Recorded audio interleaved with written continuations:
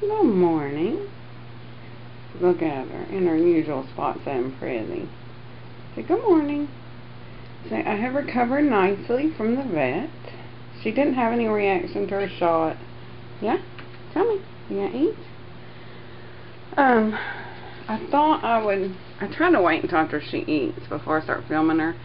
But we have to go to my son's college today to get him used to the campus, and there's some final things we have to do. And I don't know how much I'm going to be able to film. Plus, this evening, I want to try to put them back together, Genji and her. And yesterday, I had like 30 minutes of footage that I edited down to 10 minutes for today. And I don't want to do that again. So, I'm just going to get her a little bit before we leave. And then tonight, when I put them together. Okay, other than that, we did really good. And she actually, since we've gone to the vet, has been more active and playful.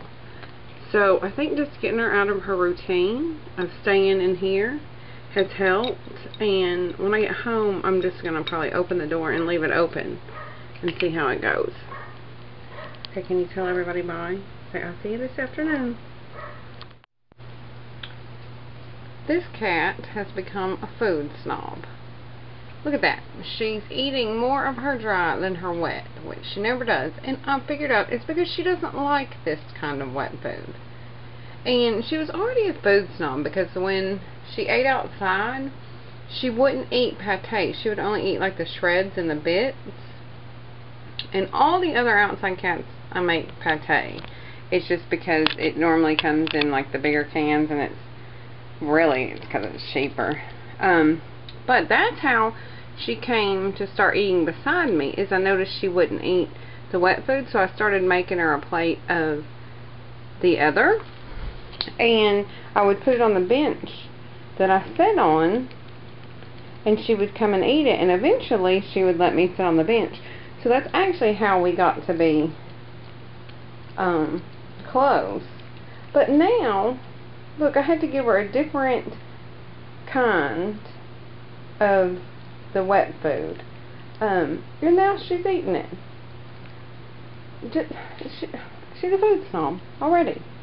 She should just be happy. But no. No. Oh.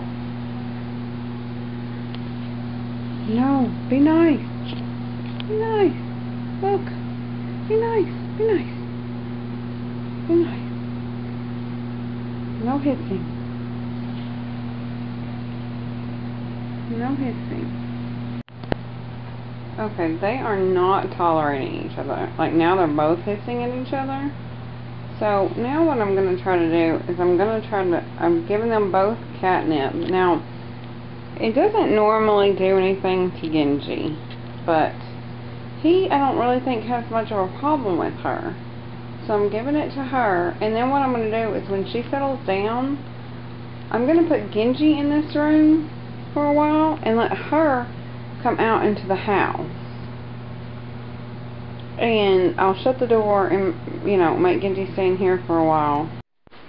Okay, she just came out of the bathroom and realized her door is shut. But she doesn't know where Genji is, and it's like flipping her out.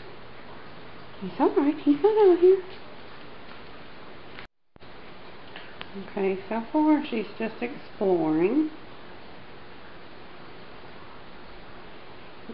She's up where Genji sits in the window.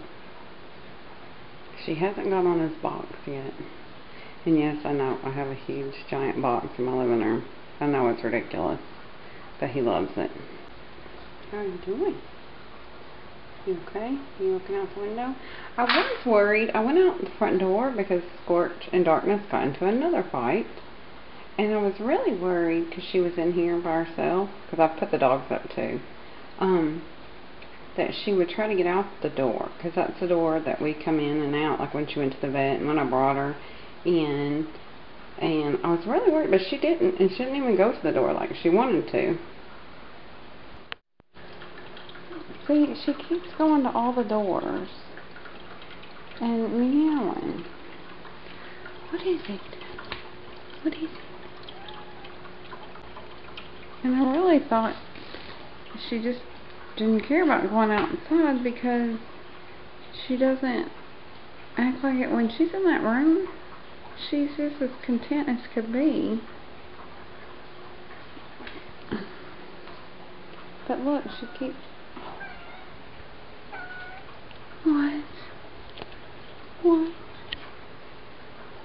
Okay, I think I'm gonna put her back in the room for tonight. She just won't play and she's not happy.